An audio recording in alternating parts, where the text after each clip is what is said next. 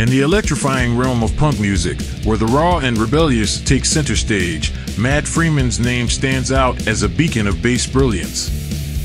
Widely revered for his associations with bands like Rancid and Operation Ivy, Freeman has transcended the traditional expectations of a punk bassist. It's not merely about the impressive technical skills he displays, though his fingerwork on tracks like Maxwell Murdered leaves listeners in awe. It's about the signature sound he's cultivated, a harmonious blend of aggressive fingerstyle with a growling tone, which immediately earmarks any song as a Matt Freeman masterpiece. Freeman's genius doesn't just reside in his speed or his dexterity, but also in his musical adaptability.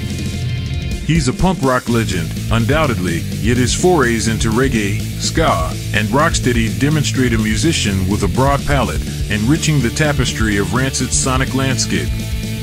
There's an undeniable energy that Freeman brings to every performance, a fervor that feels like he's playing each gig as though it might be his last. This passion, combined with his consistent delivery over the decades, makes him an enduring figure in an industry notorious for its fleeting fame. But perhaps the most telling aspect of Freeman's prowess is the influence he's wielded on the next generation.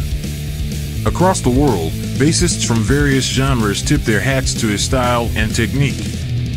In the end, while debates on the best will forever rage on, the narrative of punk rock will always have Matt Freeman as one of its most iconic bassists. Through his unmatched technicality, unique sound, and enduring dedication, Freeman has not just played the bass, he's narrated stories, fueled revolutions, and inspired countless musicians on their journey.